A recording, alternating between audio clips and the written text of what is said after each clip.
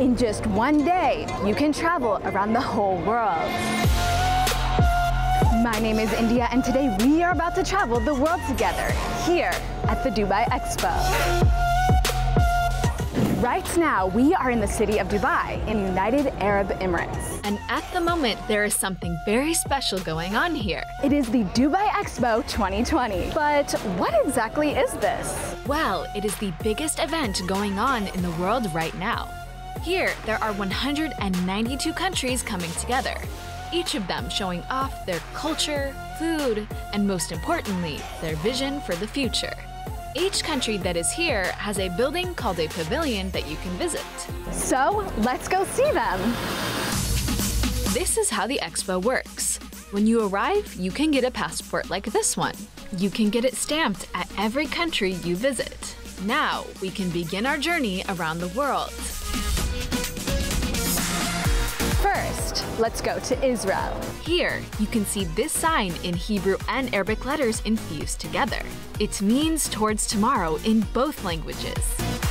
And this is the stamp you get in your passport at the Israeli pavilion. Afterwards, you can watch a spectacular show about Israeli technology and culture. Now let's go to the other side of the world, to Brazil. In Brazil, there is actual water in the building that you can play in while you listen to Brazilian music. Okay, we should probably visit the country where I am from, the United States.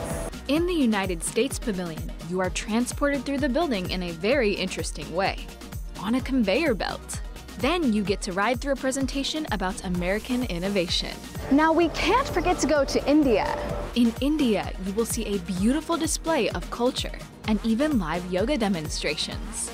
It is cool to see that many of the nations actually have people from their countries working at the pavilions. Finally, I want to take you to Nigeria. Here you can play instruments and dance. And this pavilion shows you just how colorful Nigeria is.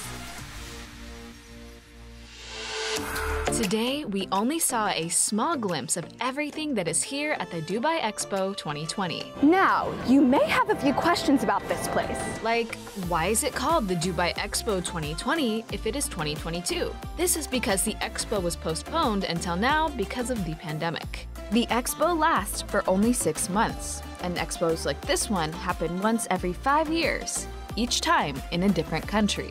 What is crazy is that all the buildings you see were built especially for this event. Here used to be desert, but with $7 billion, they were able to build this spectacular park. After the expo is over, they will keep most of these buildings for future use. So I hope you enjoyed the Dubai Expo. Going from Nigeria all the way to Israel in just a day. This is the Dubai Expo. This is Beyond the Border. Thanks for watching, and I'll see you next time.